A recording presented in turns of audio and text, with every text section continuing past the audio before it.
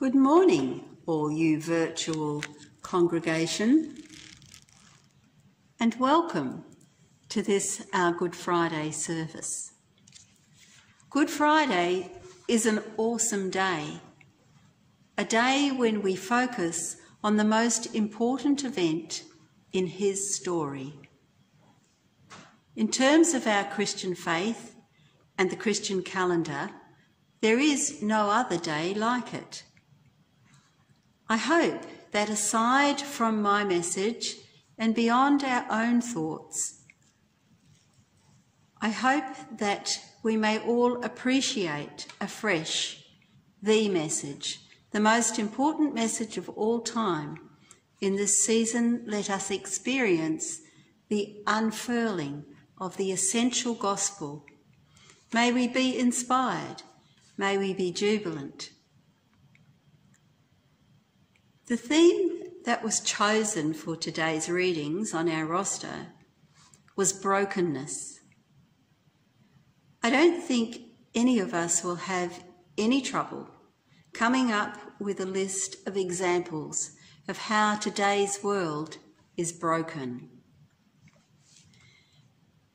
So if we just pause for a minute and think of your own personal examples.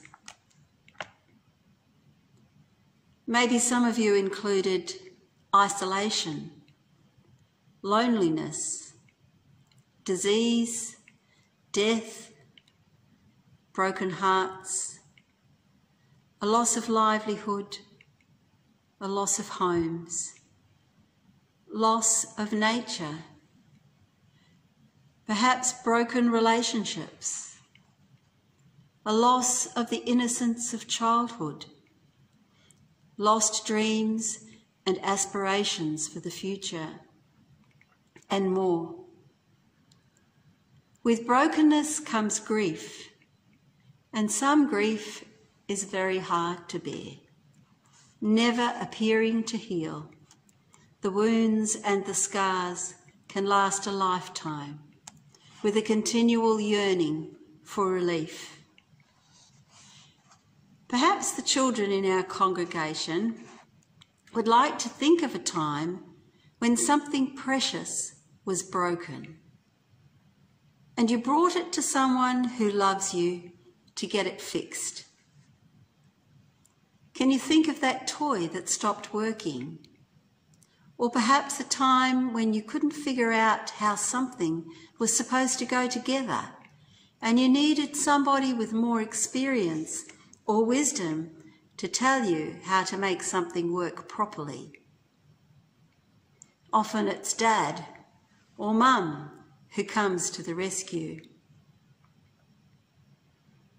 Almost a year ago to the day, Notre Dame de Paris, that mighty cathedral, was greatly damaged by fire.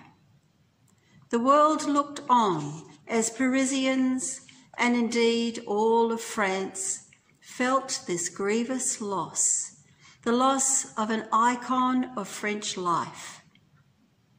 But almost as rapidly as the fire consumed the famous towers, the French rallied to promise restoration.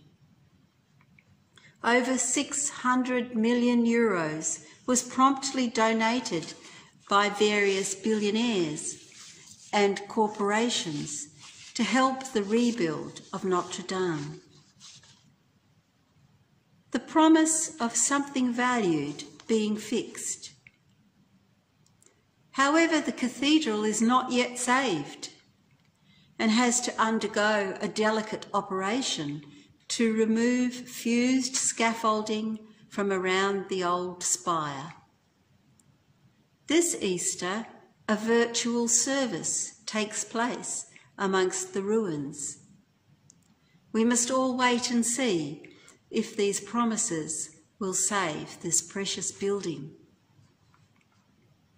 But of course, in the last year, Australia and the whole world has had plenty of its own disasters. Bushfires have consumed not just buildings of significance, but whole towns and communities, lives and ecosystems. And now coronavirus 19 is a very present disaster on a world scale, seriously affecting the physical and mental health of millions. The immediate response of governments has swung between the concerns for health and life and death decisions, as opposed to striving to preserve our economic well-being. Again, the promises to shore up the health system and balance this with sustaining any sort of economy would have been has been an inordinate in scale, and we may wonder where all this money is coming from. Is this rescue package going to work? Can this broken situation be fixed? Where is our hope placed? We cast our minds back to Jesus' life and the political and societal context of his death. And perhaps there were similarities. Michael spoke last week about a people yearning for a new king, a political structure not dominated by Roman invaders, yearning for justice and freedom and preservation of the Hebrew cultural identity. Every person in his times would have felt the brokenness of their society. Michael indicated that as Jesus rode into Jerusalem, the populace saw in him a new king, the one about whom the prophets had spoken. We quote, "Rejoice greatly, daughter Zion. Shout, daughter Jerusalem. See, your king comes to you, righteous and victorious, lowly and riding on a donkey, on a colt, the foal of a donkey." We read that from the book of Zechariah, chapter 9, verse 9. The people laid down their cloaks and sang, "Hosanna!" And indeed, here they must be seeing the fulfilment of their hopes. All of the readings for today speak strongly of the plan of God for the redemption of his people. Not just the Hebrew people, but as we read in Paul's letters to the Hebrews, chapter 5, verse 9, we read about the source of eternal salvation for all who obey him.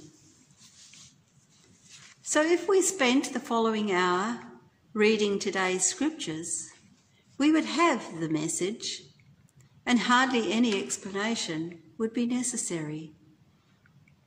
The readings from Isaiah and from Psalm 22 are prophetic, pointing us clearly to the crucifixion of Jesus.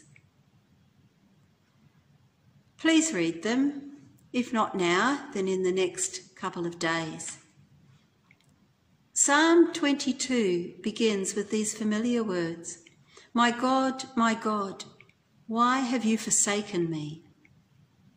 And of course we hear these words again from the mouth of Jesus as he hangs upon the cross. Throughout the Gospel reading of John, we read repeatedly that things happened, quote, "so that Scripture would be fulfilled." And here are some examples.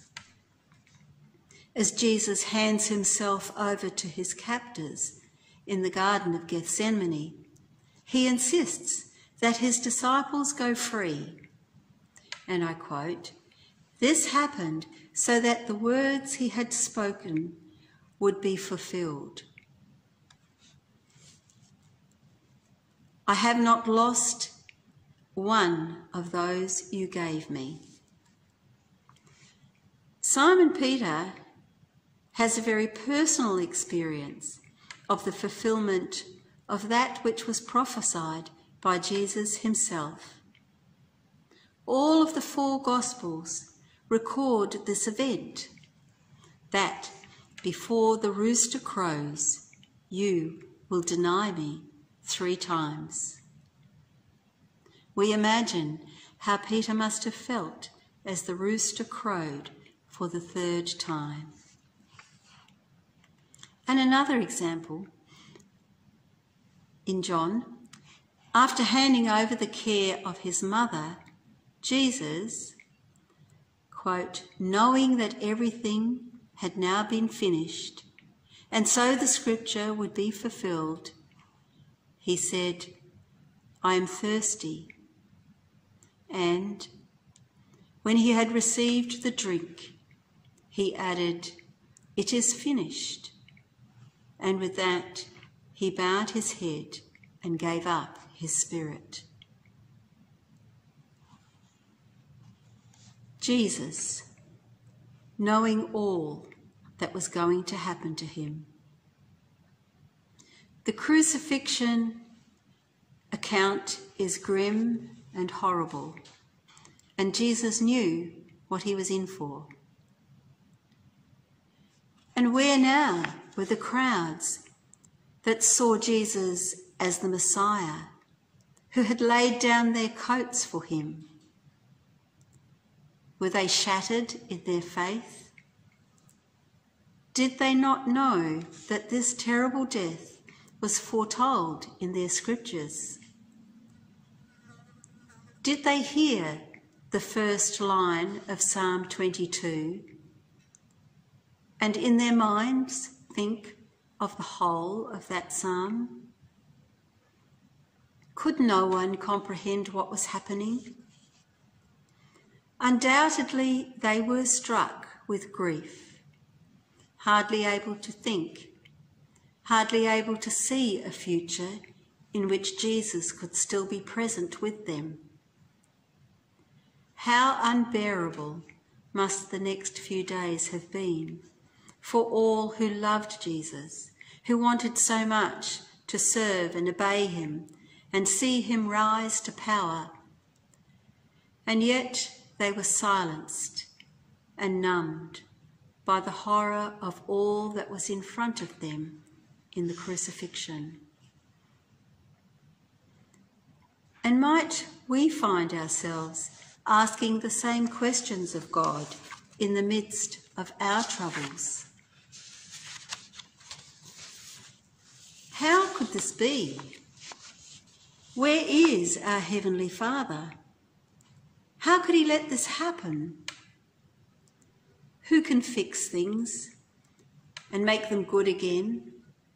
Make things work as they should? Who will relieve every aspect of our brokenness and deliver good news? As we ponder the ways of God, the necessity of sacrifice, let us note that Psalm 22 ends with, quote, all the ends of the earth will remember and turn to the Lord, and all the families of the nations will bow down before him. For dominion belongs to the Lord, and he rules over the nations. All the rich of the earth will feast and worship.